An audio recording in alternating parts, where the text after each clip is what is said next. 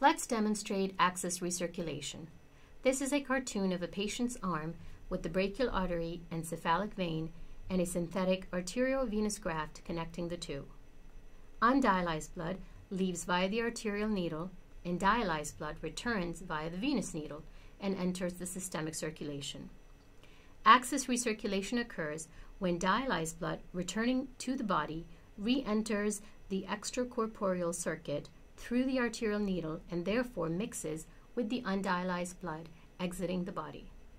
This decreases the urea concentration in the pre-filter blood, reduces the urea concentration gradient between blood and dialysate within the dialyzer, and therefore reduces dialysis efficiency. Let's take a look inside the AV graft to see why this happens. With a well-functioning dialysis access, unclean blood leaves via the arterial needle to enter the dialyzer.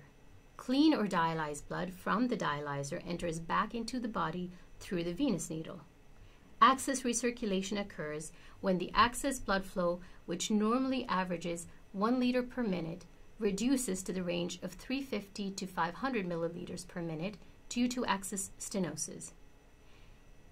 In case of a venous outflow stenosis, the dialyzed blood refluxes back into the graft and mixes with the undialyzed blood entering the dialyzer.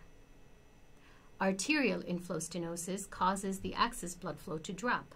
When the prescribed blood pump rate is higher than what can be achieved due to access inflow stenosis, the excessive negative pressure created by the blood pump within the access pulls blood from the outflow tract of the access circuit, resulting yet again in mixing of dialyzed and undialyzed blood.